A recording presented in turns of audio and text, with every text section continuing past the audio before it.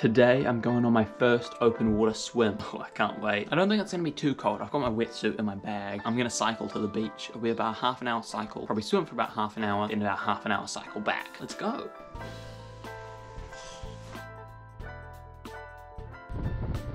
Alrighty, swim time.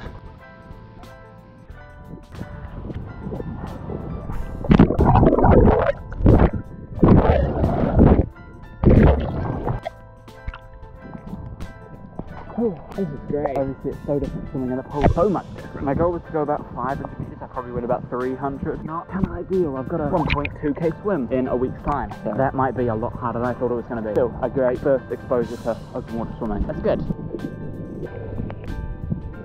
And now we cycle home. Nice. And we're home. That was amazing. I used to swim in the ocean a lot. We've got a boat and just go into the beach and stuff like that, but I haven't really swum in the ocean, I don't think in even over a year. I knew there was obviously going to be a big difference with the salt water, the waves, just the temperature of it. That was one of my first times ever swimming in a wetsuit, so quite a lot of different factors coming into it. It's so different from swimming in a pool. I think that probably went pretty well for a first time, even though I didn't swim as much as I wanted to. It was still a good introduction. Ultimately, I've got a week before my first open water swim race event, which is a 1.2k swim, but even then that's not like an event that I'm putting a ton of pressure on. It's more just a chance to swim in open water, especially with a big group of people around me like there would be in a triathlon, as well as just be a part of an event which will be really fun. I'm pretty pleased with how that first open water swim went.